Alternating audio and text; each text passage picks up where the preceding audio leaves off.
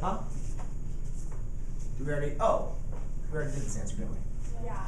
You just don't learn how to do it. Oh. Thanks a lot. How about we do this one? I'm just saying, like, No, you're right. I didn't even think about it. You're right. I just made up the problem. I didn't even think about it. How about let's convert this one? 5 pi over 4. Okay. Radians 2 degrees. So remember, guys, when we're talking about radians and degrees, there's a couple things you guys remember. You remember that a straight angle is 180 degrees. Right? But now, since we're bringing in this unit circle stuff we're talking about, we've talked about also going all the way around is the same thing as pi. Right? Halfway around is 180 degrees, but it's also equal to pi. Right? Remember we were talking about radians? No? Okay. Halfway around, 180 degrees is the same thing as pi. So what I want to do is I want to get rid of this pi. So remember, again, we'll talk about this again for you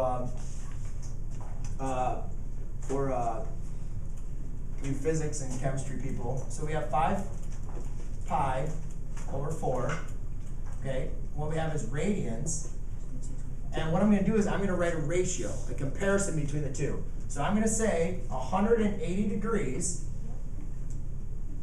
is the same thing as pi radians. Right? And pretty much essentially from the previous problem, I just flipped it, I just changed it. But it's still the ratio is still equivalent, right? Right. Because 180 is equal to, they're equal pi, it's that ratio. But then what you'll notice is my radians are going to be canceled out, my pi's will cancel out, and then all I have to do is do this multiplication. So what you guys do is, so I take 5 pi over 4, and I multiply it by 180 divided by pi. So when you want to find converting radians to degrees, you multiply by the ratio of 180 over pi. Right? And remember, think about this. You want to get rid of pi's, right? We want a degree. So we don't want a degree in terms of pi. So we're going to have our pi on the bottom. These cancel out. I'm left with 5 times 180 divided by 4. And I get 225. That's my answer. There's such a simple one. So my answer is 225 degrees. I found this funny. No? Question?